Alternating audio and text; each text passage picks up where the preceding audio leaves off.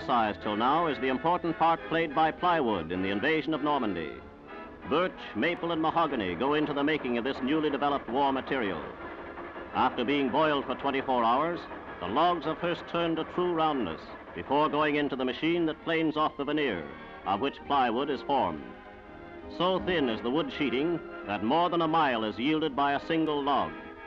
And then it moves into a drying oven, which reduces the moisture of the wood. Alternate sheets of wood and glue make up the plywood. The preparation of the sheet glue is a secret also of the tremendous strength of the finished product. Layers of wood and glue are stacked up like leaves of a book.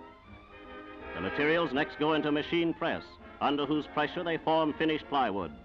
This can be put to many war uses. Regiments are now crossing rivers in Normandy over pontoons floating on plywood boats. The Army's folding boats, often used by forward units, are also made of plywood. They are light but stand up to the roughest treatment. The glider is another wartime application of plywood. Here are motorless aircraft of the kind Allied divisions flew into France. Their lightness and strength were of the greatest value to the airborne troops.